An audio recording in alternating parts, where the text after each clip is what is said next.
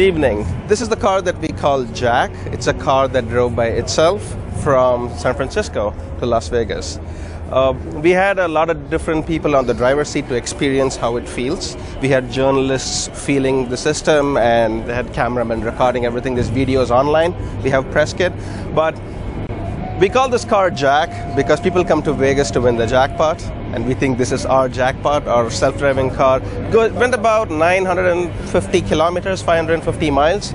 The way this works, or the brain, is all the sensors in the front of the car. So this, for example, is a long-range radar, ultrasonic sensor. We have a laser scanner, and then we got a camera, and there's a camera above the mirror. Now they form the eyes and the ears of the car, so to speak. Allows the car to see what's ahead and what's on either sides. And similarly, there's a set of sensors in the back that look in the back as well.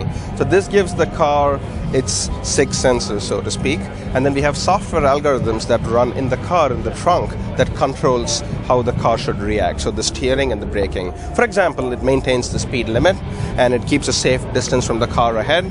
And if the car ahead slows down, and much slower than the speed limit, it's smart enough to know that that's much slower, that there's nobody on the left. It pulls over to the next lane, overtakes the car, and then moves back to the right lane. This is a concept car. We are working, all these cars that you see here, we call all of them as piloted vehicles. They all have the ability to drive by themselves.